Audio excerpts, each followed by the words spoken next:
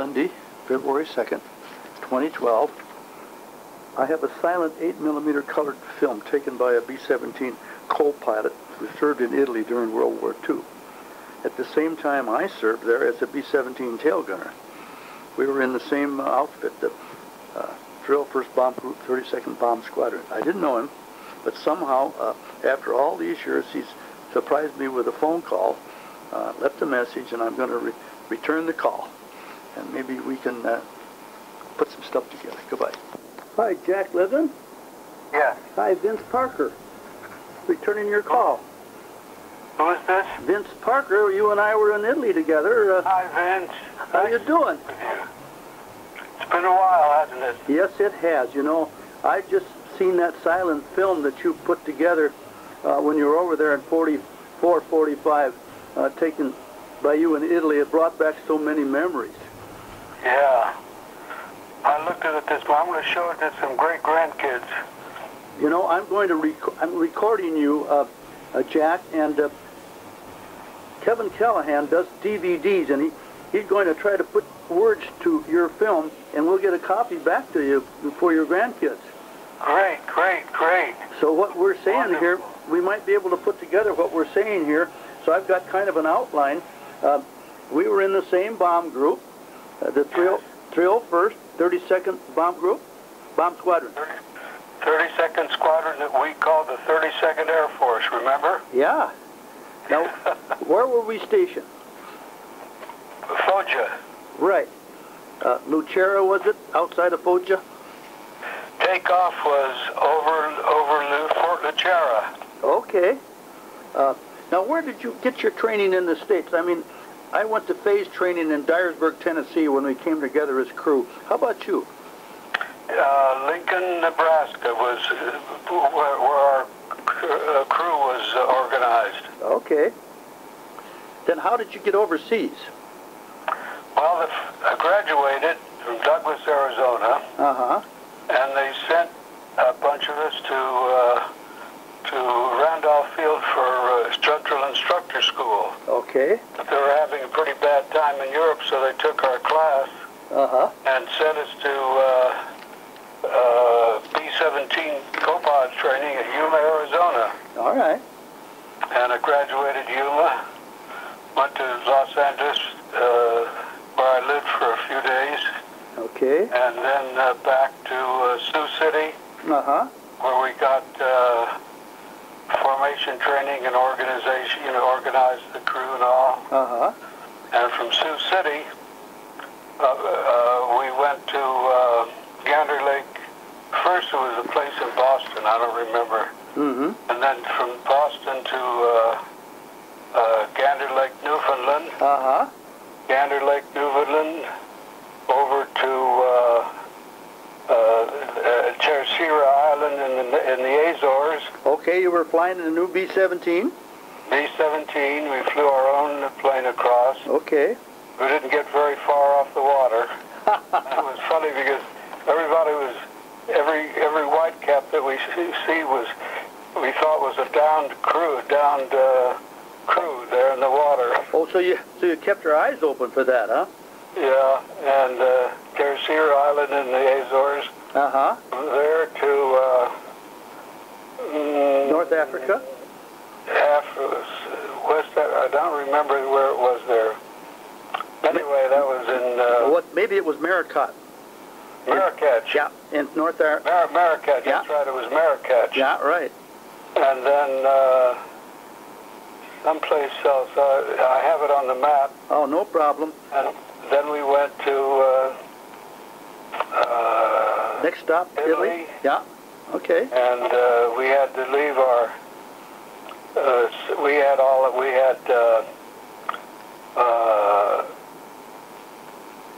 binoculars. The crew that took over our plane took our binoculars. We didn't like that very much. Oh no, they'd been issued to you, huh? Yeah. Okay. And then from there, I think that was Gioia. Okay, Italy. All right, I know that's in southern Italy, right? There we went to. They took us by truck to Foggia. Okay, and then you were ready to fly. We're ready to fly. Now, did you have to put your own tents together? I noticed those nice tents there in your film. No, we didn't. We took over tent 121, and the tent that we took over was inhabited by a crew that went down that day. Oh, no. Went down on the last mission to Ploesti. Oh, my gosh. What? So we never had to go to Ploesti. When did you land there? When would you start in Italy? Let's see. Sometime in June. I don't remember the date. Oh, you were there long before I was there. I landed in October. Yeah. At Naples in a boat, you know. Yeah. So you started there in June. Well, then when did you get out of there? When the war? Were you there when the war was over? April, May. About May of 45. And they sent me to a Fort George Wright Convalescent Hospital. For some reason, I never understood that reason. Well, you know, maybe I have a reason for you. I noticed a picture in that film of you getting the Distinguished Service Flying Cross. Yeah. And that was, you're right, was that you up front receiving the award in the film? Yes, it was. With a little wispy mustache? Yeah.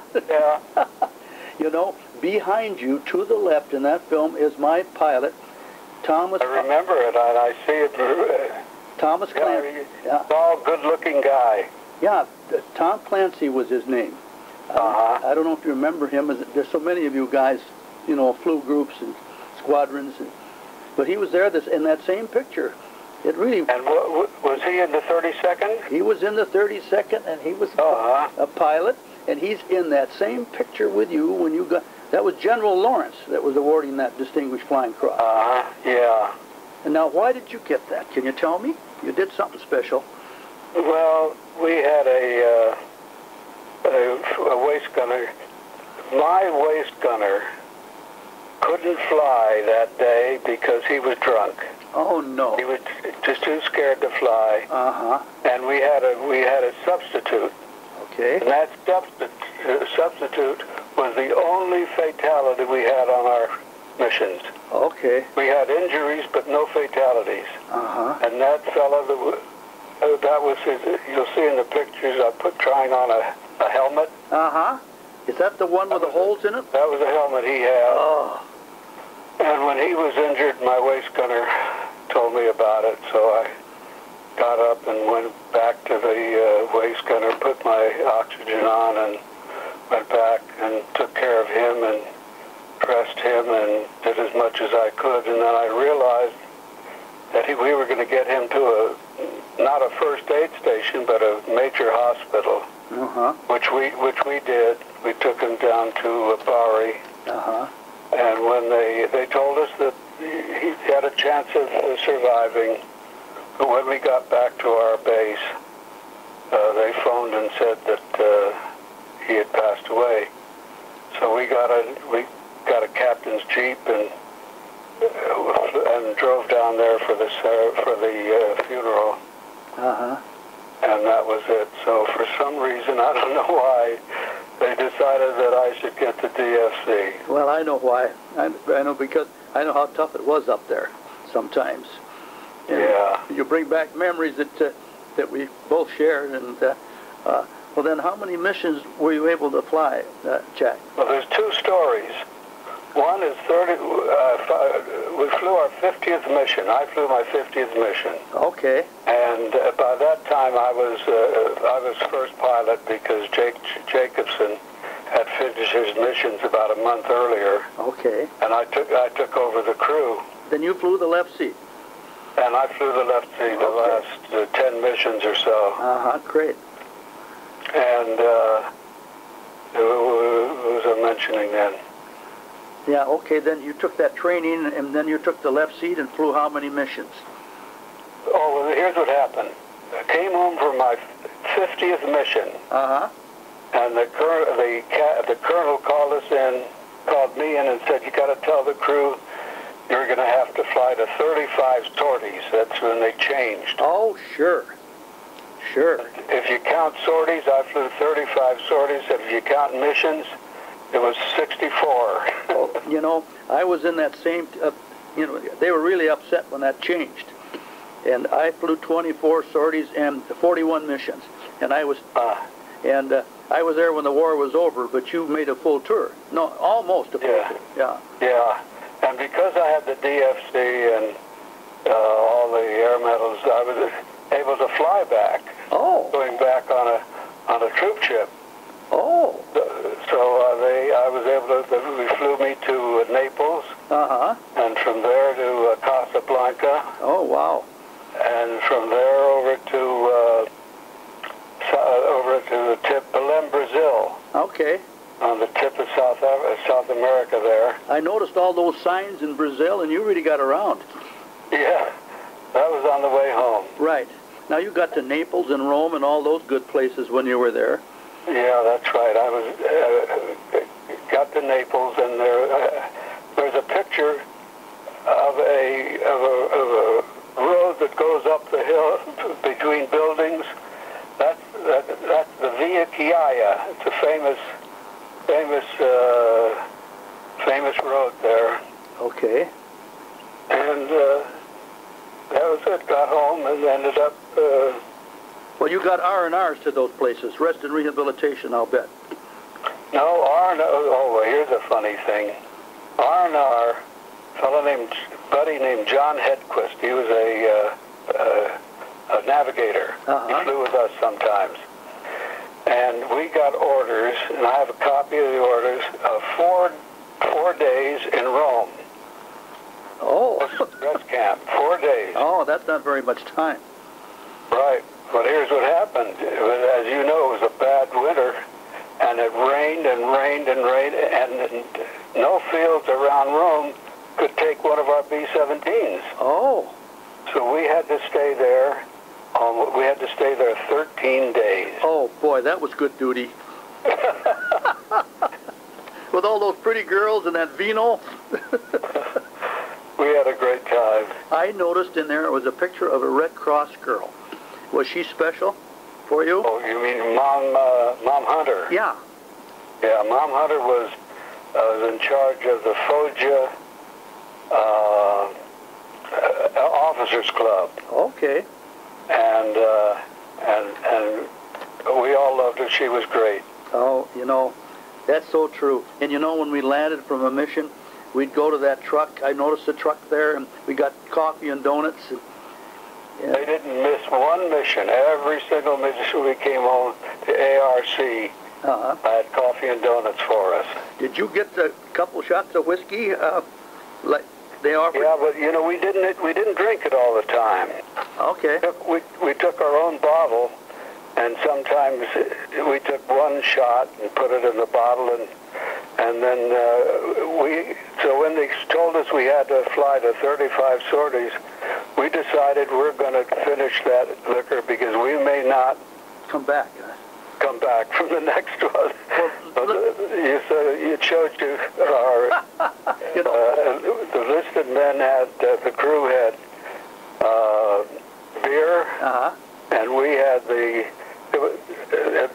bottles we had was a mixture of Scotch, bourbon, rye, because it wasn't always the same liquor that we got from the... Because you saved them and they were different. Oh, yeah, there were always we maybe had Scotch a couple times and bourbon another time, so it was all mixed. You know, I noticed you horsing around with a bunch of bottles, and you guys, was that some of your stuff, or what? Was that Italian vino? That was the stuff that we had gotten from when we got home from the missions. Well, you were wasting some really good stuff.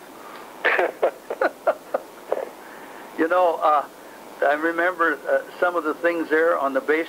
It was wet and cold, and it snowed so much. January 1st, we had a bad snowstorm. That's right. 45. That's right. Yeah. And but most of the time, we just mired in mud, and we go down to the... Hey, listen, there was a latrine outside of my tent with a funnel where a guy could step up to and take care of his needs. I saw one of those in there, I think. The first day that we got to the... when we checked in and checked into that tent 121, I saw a fella I can't remember.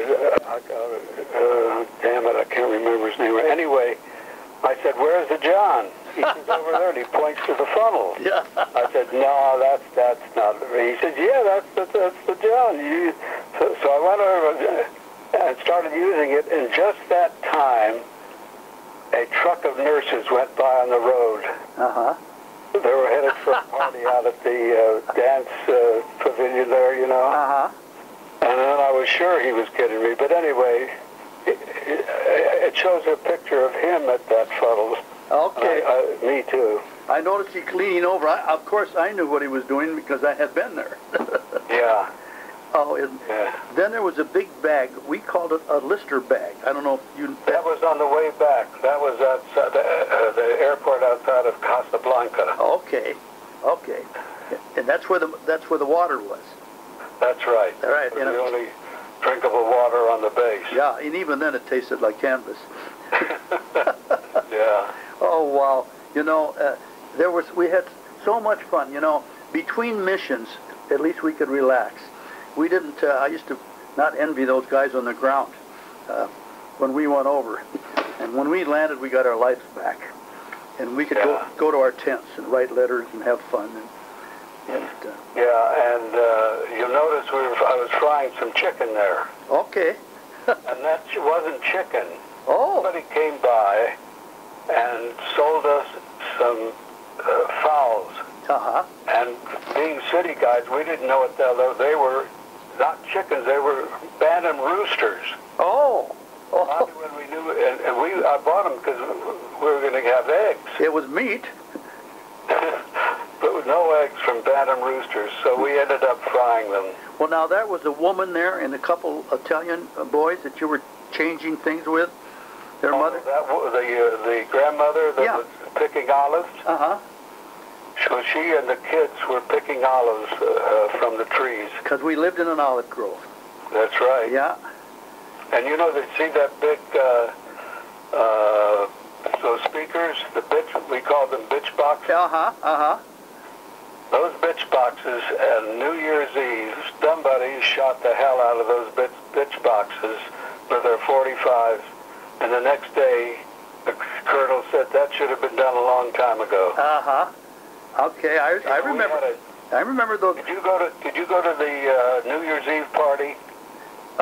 No. You see, you might have gone to the officers club. I was going to the NCO club. No, this was on base. On base, huh? I didn't go. No. Well, anyway, the colonel gave a party. He had some friends, and he had collected an orchestra. Uh-huh. And we were singing, songs, and all of a sudden the orchestra started playing White Christmas. Oh my gosh. Well, there was a dry eye in the place. Oh my gosh. And that was really was something. Oh yeah. Everything got real quiet. Do you remember the colonel's name? Yeah, Colonel. Was it Holmes? Not Holmes. Colonel. Damn, I'll think of it. One of them got killed in a storm on the way to Naples one day. I don't know if you were there. Holmes was the last CO that we had. Okay. Edwin F. Harding was the first CO. I remember. He was a major at the time. I remember that. Now, did you know? Then he got to be LC, and I think that he transferred out when he was an LC. Okay. Now, did you know Brensinger, Joe Brensinger? Yes, I did. Did you? We called him Fearless Joe Brensinger because we went over the target 3 times on Christmas Day on Brooks, and he had to be leading the group. I was on that mission. You were? Oh my gosh. I mean, look at how close we were to each other, but of course I was an enlisted man, and that was terrible. You know, we'd hit the IP, we'd go down, and I'd wait for bombs away, and it didn't happen. We went around again. And I don't remember particularly, but I was on that mission. Oh, I'll be darned. Well, we bombed Brooks and Blackhammer and Ruland and places nobody ever heard of. Yeah. I bet you. I don't think I missed one of those missions. By the way, did you see that P-51 on my left wing? Yes. What happened? It was black and white. It's the only black and white portion of the movies. Uh-huh. And we left the squadron because we only had 3 engines. Oh. We couldn't keep up. Okay. So we were still over enemy territory. Okay. And this P-51 came up on our left wing. Uh-huh. And he radioed to us. He asked us, do we want him to stay with us for a while? Oh, and we yeah. said, you don't have to ask twice. You're over enemy territory. On our wing for about a half an hour. Okay. And we finally got to, radioed to him that thanks a lot. We appreciate your tagging along with us. And by that time, we were pretty close to the Adriatic. Hey, you know, you have to be awfully close to 90 to be a pilot, because I was young. But I'll be a pilot. I'll be 90 in August. Okay. You sure sound good for that. Oh, I really feel. I'm still playing golf twice a week. Oh my gosh. I'm still hitting the ball pretty good. Not as far as I used to, and my handicap isn't very good anymore. Oh yeah. Well, but I'm still playing. Well, let me ask you: are any of your crew members left? Yes. One of them, my waist gunner, Bob Strawley, is not very long for this world. Okay. But my original pilot, Jake Jacobson, Robert D. Jacobson, Jake Jacobson, we called him, is still. He's on a small ranch that he's got in outside of Portland, Oregon. Okay. And he's still riding the tractor around the property. Uh-huh. And let's see, 1, 2, 3. I think there's one more of us, and I don't remember who did. I'd have to look at my correspondence. Did you have any reunions? We had the 32nd reunions, and then they went to 301st reunions, and then there weren't enough of us to have any reunions anymore. Oh, to the national one. Yeah, didn't go to. Yeah, no, it wasn't the national. We didn't go to the national. I stopped going when they had the 301st group. Okay. Reunions. Okay, and so then there's still 2 or 3 of you left. But there's 3 of us, and one not for very long. Okay. Well, I was the youngest one, and I'm the only one left. Yeah. Oh, really? Yeah. I was 19 when 4 days into my 19th birthday when I flew my first mission. Huh. And that was to Vienna, and that was a tough target. You went there. You went to Vienna. Every time I go through a marshalling yard, I have memory because Vienna was a marshalling yard target there. Yeah, yeah, and then we usually bombed between 25 and 28. Is that right? Oh yeah, we were up at I got as high as almost 30,000 feet. Oh my gosh! Mission to Munich. And that day, we saw over on our right wing, it wasn't close, it was a few miles away, something, it was a rocket that we found out later. Okay. Went right past us, out of sight to the high. And then I read a book by, I think it was Werner von Braun. That day of that mission, they were testing rockets. Oh my gosh. Did you ever see the 262? I didn't even know it was there. You know, my great-grandsons took me to a movie the other night, Red Tails. Yeah, right. That's the Tuskegee group. Yeah, I saw that. Go ahead. And they had combat with 262s. I didn't think that there were that many around. Listen, there is so much inaccuracy and things. You and I watch this stuff, and we yell out sometimes. That's not the way it was. Yeah. Yeah. And in that formation flying and because the Tuskegee 332nd, Uh-huh. they were with us on a lot of our missions. Uh-huh. You know, they were on about 7 of mine. I got all their missions.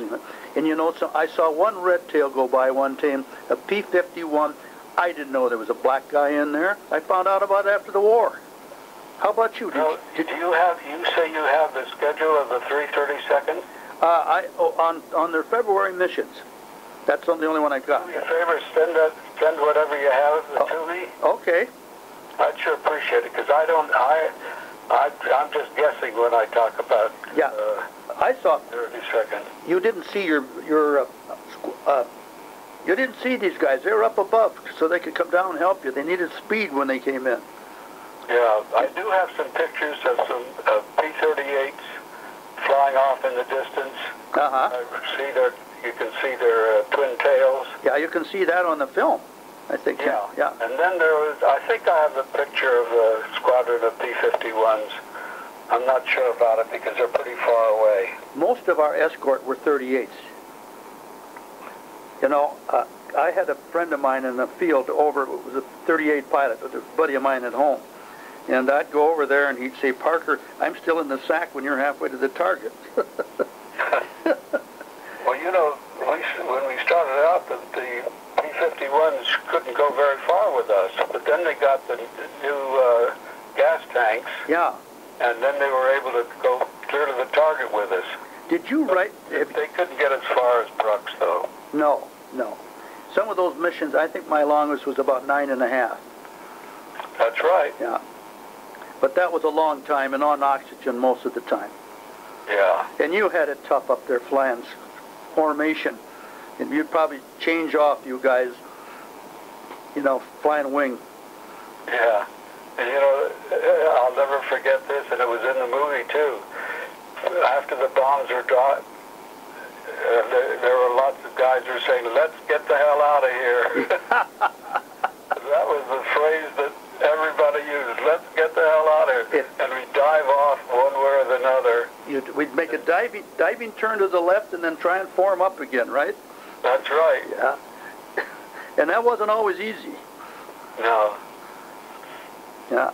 But that was when we left our formation to take our wounded waste gunner home. Oh yeah. And we had one engine shot out. So we had to leave the formation because we couldn't keep up. Sure, and they were We dropped down from altitude, and we were lucky. We were lucky that the Jerrys didn't see us. Right. Darn lucky, and go home alone over enemy territory. Yeah. And sometimes we had vapor trails, and oh boy. And that was the key. They could look up there and they know, hey, there's a B-17 up there all by itself, and they just have to go up and take care of it. Did you see in the movies something that not very many pilots are able to see, that circular rainbow? No. Look at it again. All right. You'll see a circular rainbow with the image of our B-17 right in the middle of it. Okay, you took several sunset pictures there, I noticed. Yeah, you know, the sunset's always good color. Yeah. Those pictures are in Kodachrome. Okay. My late wife worked at the Hollywood Film Studios, and she was able to get 8mm Kodachrome. Okay. And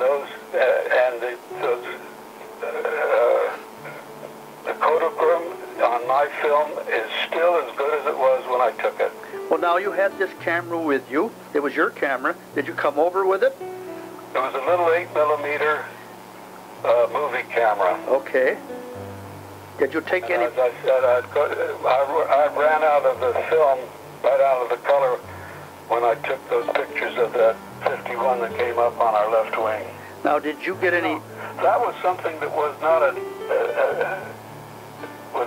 something that was easy to do. It wasn't simple because the Jerrys had gotten B-17s and re-outfitted them, and with their own crew, and sent them up, and they'd get in the middle of a formation and started to shoot everybody down. Yeah.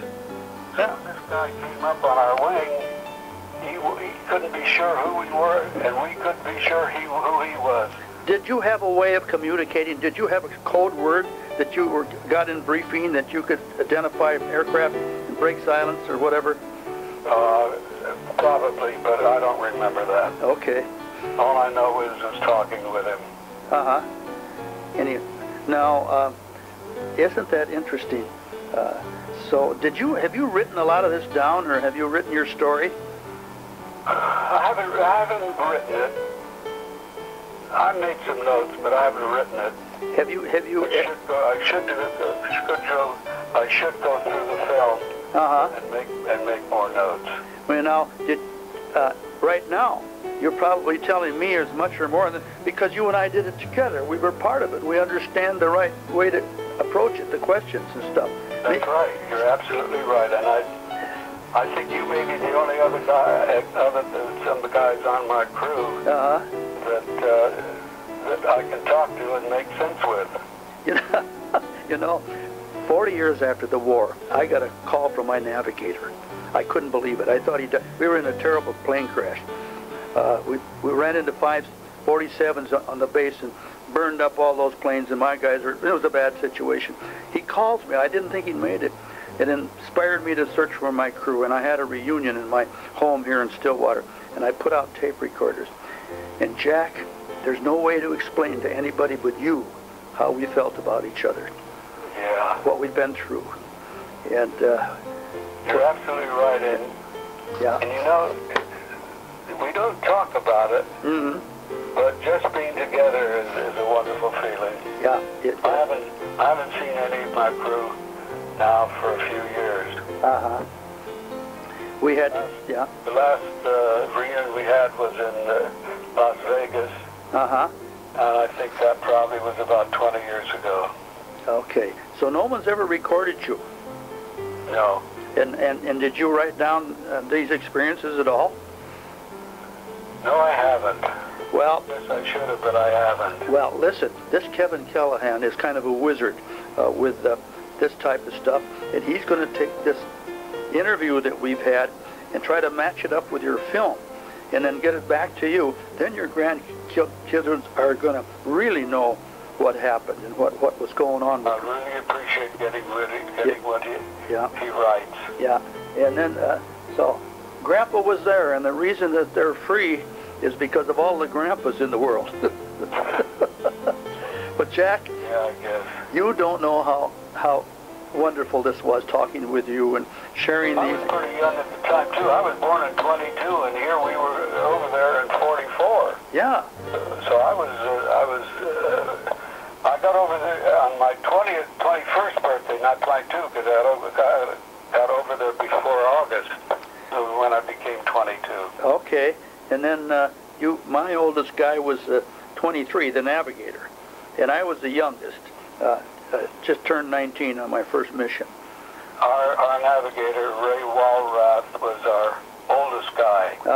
He passed away first, but his wife is still living, and she travels around the country with the kids. We get a Christmas letter every year. Oh, that's great. Well, you know, our days are numbered. They say 1,000 of us are dying a day. Well, I don't like that statistic. But what can we do? We lived at a good time, didn't we? You know, we really did. Come to think of it, we really did.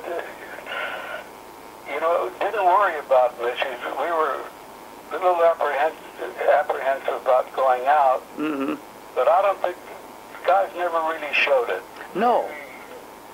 One thing that happened to me, we're on a mission, and I felt my face get cold, and the piece of flak went through our windshield in front of me, and I thought, my God, my face is all bloody. So I reached my hand up to my face, and it wasn't bloody, but it was frost from my windshield. You know, I have that piece of flak still. Wasn't it horrible going through that flak field, and we couldn't avoid it? You know, the bad thing. Flak was one thing, but the bad thing was those box barrages, where we were on the bomb run They knew our speed, yep, our altitude, everything precisely, and they set up that box barrage right in front of us, and we had to fly through that. Yeah, the field that of... was Yeah. a bad flag. The field of fire, and we couldn't avoid it. That's right. Did you wear your flak suit? Oh, sure. Today, when I go to the dentist, Yeah. they put this thing on me, and I say, memories come back because it's like a flak suit when they take an X-ray of my teeth. You've had that happen, haven't you? Yeah. You know, I try to crawl up inside my helmet. and then I would... Yeah. Well, you had steel... The seat behind you was steel, wasn't it? Yeah. Yeah. And did you use a chest pack? I think you did, and put it underneath the seat, maybe. Parachute. No, I sat on the a seat pack. Yeah. Oh, I didn't. Okay. Okay. I think, yeah, now that, I don't know, hell, I don't remember. Well, yeah, one way or the other, you had a parachute. Oh, yeah. Yeah. Oh, well, it was so long ago, and so much has happened since, and we're sure lucky to live in this country. You're absolutely right. And this is a very, very good call from you. I really appreciate it, and haven't spoken to anybody like this for quite a few years. Yeah. And Jack, I feel the same way. There's a certain something about this that nobody else would understand. You're right. and now I'm getting a little emotional, but that's the way the world is sometimes. Yeah, you know, going through seeing that movie, The Red Tails, there were a couple of scenes in that were really became very emotional for me. Have you seen it? Yes, I did. And sometimes something will grab you, just like when you and I talk. But you know, in that movie, they were talking with their oxygen mask off, you know, in the opening scenes when you look down in the fighter. Yeah. But they were at low altitude, I suppose, and they had to show it that kind of... Oh, yeah. They a little bit of Hollywood there. Well, pretty good. Listen, you don't know how much fun this has been. And you we'll touch down every year or sooner. Yeah, make it sooner. Good talk. Good talking to you, and I'll send you some stuff. I really liked your call. I did too. We're going to try to put something together for your grandkids. And you have my email address, and I have yours. Okay. So we should be in touch. We will be. Thanks again, and have a good day. Bye-bye. Soldier's Medal and a lot of memories. It's been 41 years since Clancy's crew have seen each other. As Debbie Enblum reports, their reunion in Stillwater this weekend may be their most successful mission yet. Vanilla wafers that tasted just like gasoline, remember? Although members of this bomber crew are gathering this weekend in Stillwater, they might as well be back at the base in Foggia, Italy. The fighting 15th Air Force, well, part of it, is reunited after 41 years. Vince Parker worked to bring them together. There's 10 fellows on a crew. I found 5. 2 were dead. 2 we can't find. And 1 couldn't make it because of illness, you know. The men have flown here from New York, Oregon, Virginia, and Montana. Back in 1945, they shared the same tent for 11 months. David and Alan took the same plane together to Minnesota for the reunion. On their last flight together, Alan saved David's life. But the last mission I flew was down here and I quit flying. And that was April 12, 1945, the day that President Roosevelt died. So I'll never forget that day. The crew's plane had been shot by the Germans. They landed at their home base with 2 of their plane's engines burning. They crashed into some C-47s near the runway, and David was badly hurt. And I yelled to Alan, I said, Alan, give me a hand putting out these fires. And he came running over, threw me on the ground, and rolled me around and put out the fire. Clayton didn't even know David was still alive, which made for a great thrill at the Twin Cities International Airport. And so when he walked up to me in the airport, I couldn't believe it. And it was just a great feeling to know he's here. So this is, did you see the... The bond that was formed between these men cannot be broken. And although only 5 of Clancy's crew are present here today, they've enough spirit for all 10. And we lived as a family, and we were a close family. And I think we're still just about as close. In Stillwater, Debbie Enbloom, Channel 5 Eyewitness News.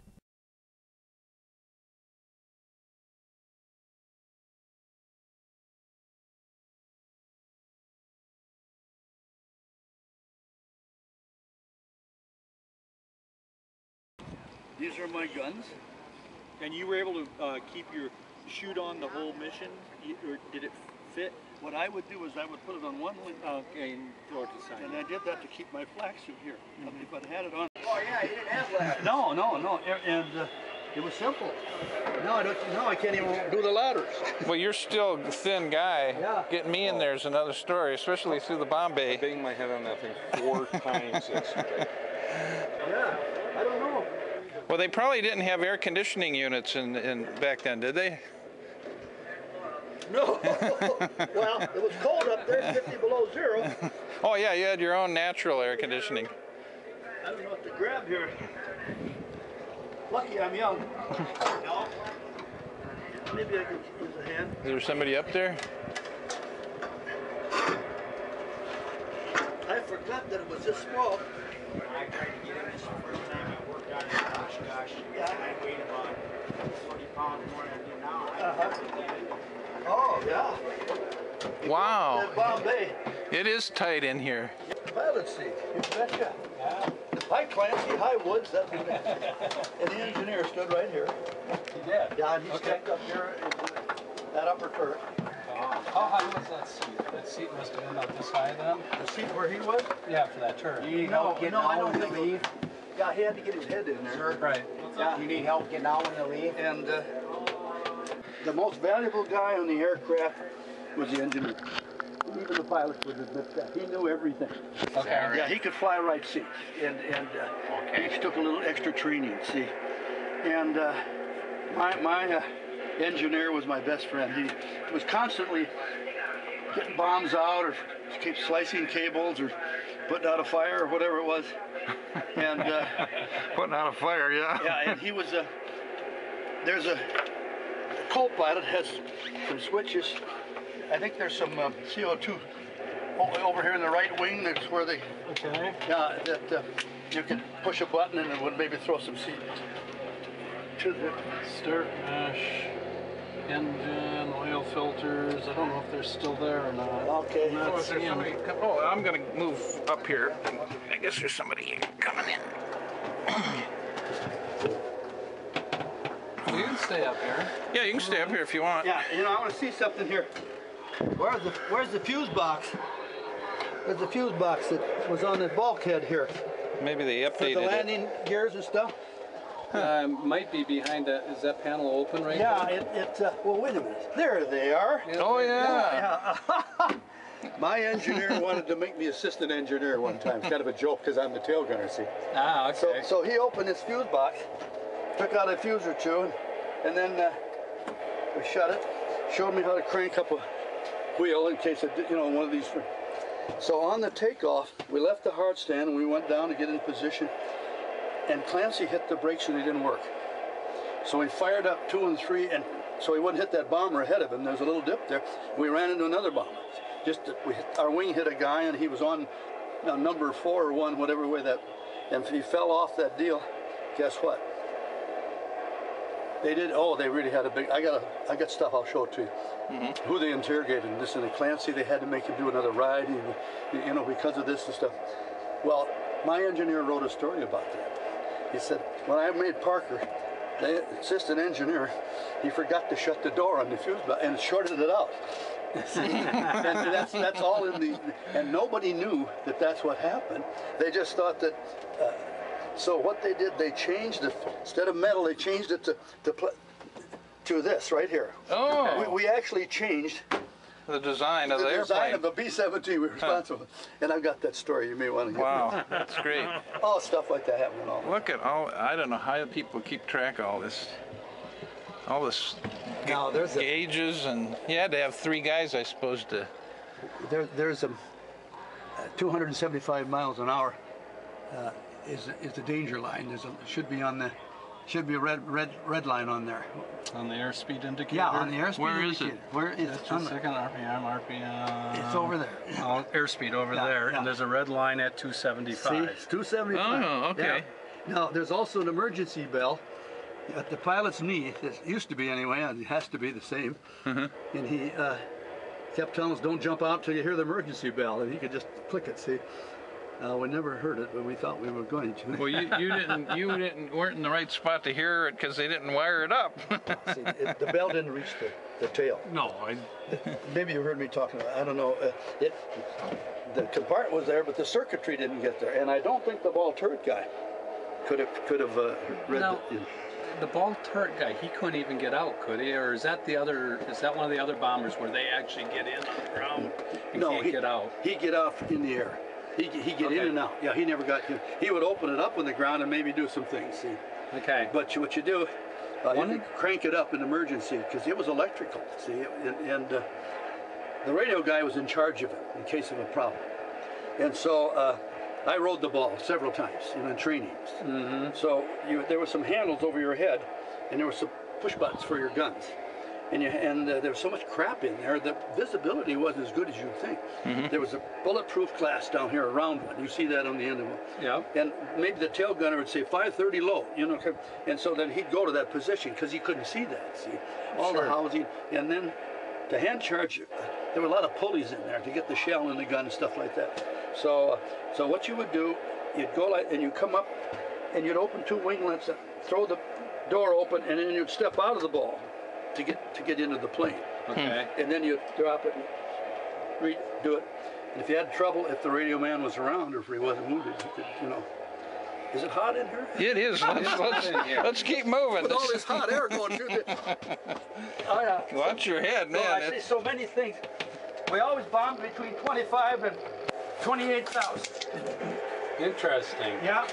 And was there a strategical reason for that? I'm sure there is. Well, you couldn't get through here with your parachute. No. There they are, 500-pound bombs. Yeah. So this is a 500-pound. No, that's a 100-pounder, isn't it? On the you had 500-pounders. They only have 100-pounders in here. Is that what it says? Yeah. Yeah. The others. You had a bigger bomb. Yeah. Well, we had 6. We had 12. Then we got 1, 2, 3, 4, 5. They can put 12 500-pound bombs in. Wow. Well, you guys had to fit through here. Yeah. I'm just barely getting through some of these spaces. See all this stuff here? What is that, radio? Or? Well, this is the radio over here, and some of those other instruments. And there's where the flak jamming equipment was. Oh. Yeah, and we didn't have these chairs, you know, this is for people flying. Yeah. We'd sit in crash position that day when we crashed in on my ball cutter. Got the Purple Heart sitting in my lap. Huh. We crashed right into all of that when we went forward, and I've got the story on that. Oh, they got some kind of tape recorder. Oh, here's the ball. Yeah, there's the ball. Faust was there. Faust was a great singer. He looked like a pugilist. All the cartridges dropped on the floor, empty, you know. And this was the. They didn't have this kind of a sight on this gun when I was there. They had it maybe a compensating sight. You pick up the was this like a later sight or something? Yeah, or? it was, and I didn't have a sight like that, so the oil buffer unit's back there. Now I know nothing about 50s. I never had any training on those. Yeah. What did you have to be careful of? Well, this is just to get the shell into the thing, and then you cleaned it up with opening this. Yeah, when you'd open this to get the shell in, and hand charge the gun, it would come up, No, and then you put it down, and there was a lever that put it in here, and once they got in there, started to fire, install happened automatically. Yeah. I've got the gunner's book, some of that stuff you don't read. Now the ball turret, you had like a cable or something you had to pull to crank it the first time? Yeah, to get the, there's a lot of mechanism down there that you had to fire, you had your feet, it was the way you handled the sight and distances and stuff, because it was really kind of involved. And, you know, Ralph Pettijohn said a 20-millimeter shell went right through. That's the oxygen? Yeah. The shell went right through that thing while he was in the ball. Okay. And, you know, it's amazing he's alive when you think about that. Oh, yeah. Stuff like that happened all the time. So these are actual, like, the cables move, you think? Yeah, this is for the, you know, the elevators and the aileron and stuff like that. So it was an entirely mechanical movement of cable. Oh, yeah. There wasn't much electronic or electric. No. I suppose the only hydraulics was the getting the landing gear up and that sort of thing. Yeah. Yeah, hydraulic fluid was for the brakes. And now this tail's... What I would do, once we got to 10,000 feet, we would go to our battle stations. We had to get on oxygen. So I'd push my parachute ahead of me and wiggle past the tail wheel and get up into my spot, sit on the bicycle seat, put this, strap myself in, hook up, you know, my communications, my oxygen, my heated suit and all that stuff. And every movement was just a measured movement. And then begin to scan the sky. I had a phenomenal view because that horizontal stabilizer was behind me. Yeah. And in this model especially, the old pinched Model AF was harder to see out of. So the Bombardier and I had two of the best views in the plane. This guy had a half a view. The pilot was looking out at the wing.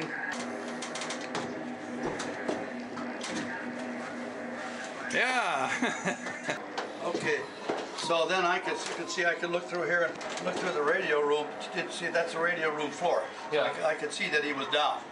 And patching, he was an armament gunner, and he was on this side over here. And this guy here was a heavy-set guy. Thornton, in fact, when we crashed, we all, those of us back here, fire and dust all over the place, and we rushed. And fortunately, we were able to open that door. It wasn't messed up. And Thornton was the first one out, that big guy, and he fell down, and we all went over him. And I ran out and onto the airfield. We were right next to the landing pad. Guess what? I turned and ran right into the radio guy who was right behind me. We fell down. I'm the only guy I know that was chased down the runway by a B-17. Must have been a sight. Yeah, and then I looked back. I can't explain the carnage that was going on. And even shells were exploding because of the heat. And Thornton was laying down there. And so I asked Klaus one day, what did I do when we looked back? He said, you ran back and got it. I needed him to say that. So, but I couldn't. And then the fireman came along and grabbed him and me and said, get out of here, you know, and pulled us out of there. Yeah. And they had, you saw the film, I gave that to you. Yeah, wow. Yeah, and total carnage and chaos with that, all the fire and everything going on, the smoke. Just think of that. My Davis out hatch, and an oxygen bottle, I think, exploded, and he was a torch. And he yelled at, well, you saw that, and he yelled to South, help me, I'm on. South ran over and rolled him in the grass, and South caught on fire. That's how he got in the hospital. The pilot and co-pilot both went out those little tiny windows up there and dropped on the wing. Yeah. I think the co-pilot, it wasn't our regular co-pilot. We didn't always fly with the same crew. Most of the time, South kicked his parachute harness to get him out of it. He did so many things. That guy should have had at least a Silver Star. He got soldiers' medals and stuff like that, Purple Heart. But then there it was, on fire, everything. Well, we went to the dispensary and they checked us all out. Ogle was all cut up, his face from going, and went back to our tent. And Ogle has sutures in it. Back in 1997, he was at a meeting with some, I think maybe the VFW. They said, would you get those scars turned around? I said, did you get the Purple Heart? No. He said, they talked to us about it. He said, well, you earned it. So he did, and I wrote a letter, and I have a picture of him with the sutures. And he got the Purple Heart. Oh, okay, that's great. Isn't that something? Yeah. And he earned it. After the war, he worked with the state and jumped on parachutes, parachuted on fires, you know. See, really? Yeah, oh yeah, he made quite a few jumps working for the DNR, well, I don't know. And the pilot went home. He was Catholic, and he had, I think, 9 or 10 kids. I got a neat picture of him with his family. He was gone before my reunion. Yeah, go ahead. And we take off with 12 500-pound bombs, and they weren't armed because they had a couple procedures to arm them. Either the bombardier or the armament gunner, who was patching over here, would go to the bomb bay. Before we got to altitude, we'd have to stay in our positions with our oxygen, and he'd take out the cotter teeth in the nose fuse and in the fuse. So he had to have 24 of those in his pocket. So after we landed, he'd have to turn those in to prove that those bombs were armed when they went out of the ship. Huh, okay. Well, they still weren't armed until the bombs away. Then the shackles would open, and there was a wire that ran through the nose and the tail wheel, a copper wire that was hooked up on the shackle that stayed there, and that armed those two fuses. Yeah. And after some 500 revolutions, those they would drop off, and the bomb was armed. Yeah. And it was set for. So they had a couple of protections so it didn't go off on impact or something. Well, we should go to the back and take a look at the. Yeah. It's cooler outside, I think. You want me to get out first? To think that be able just to hop out these things. Hey, you're doing great. Here, if you need a hand, let me know. Yeah, back in the day, you just go right through those. Oh, yeah. We just jump right up. Now I can hardly get out. Well, yeah, thank you. No. Yeah, let's go back in there. So the G had the distinctive, like the chin turret, and was the were you in a G? This yeah, this is the G, the Cheyenne turret they call it. It was made in Cheyenne, Wyoming. Okay. And the F was pitched down. The F had the sight was outside of the aircraft. It was a post and ring. But this one was all lit up. Was it canvas covered, or was that a really early one? Yeah, they had canvas around the gun so that air couldn't get in there, you know. Yeah. And then I had all this. I had my throat mic like a gardener. Yeah. That I would, so I could communicate.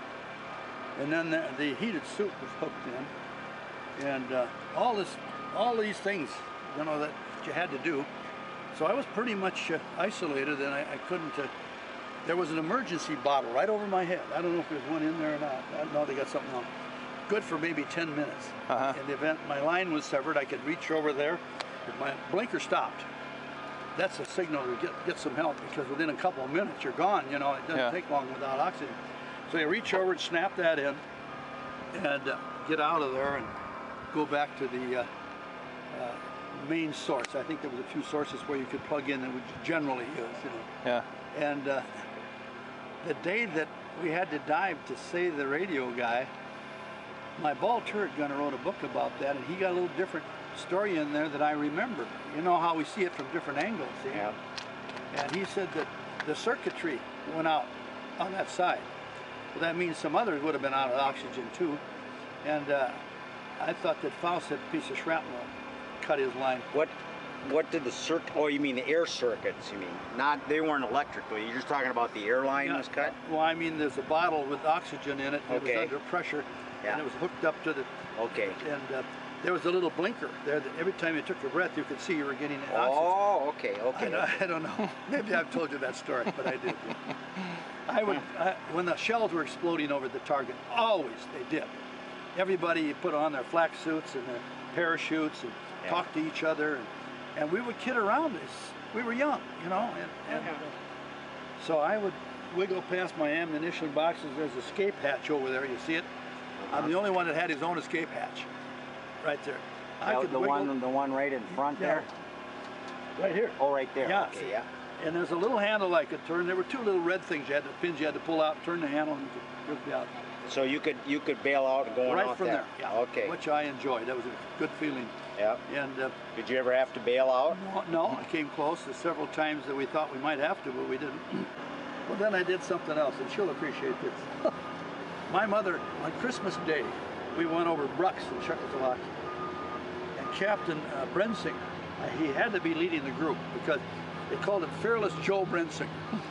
and I got in position behind B-51. Oh yeah. All right. Those Tuskegee guys escorted us. I was in Italy. Yeah. The Red Tails. And on Okay. seven of my missions, I put them together. And I'd see them go by, but I didn't know they were black.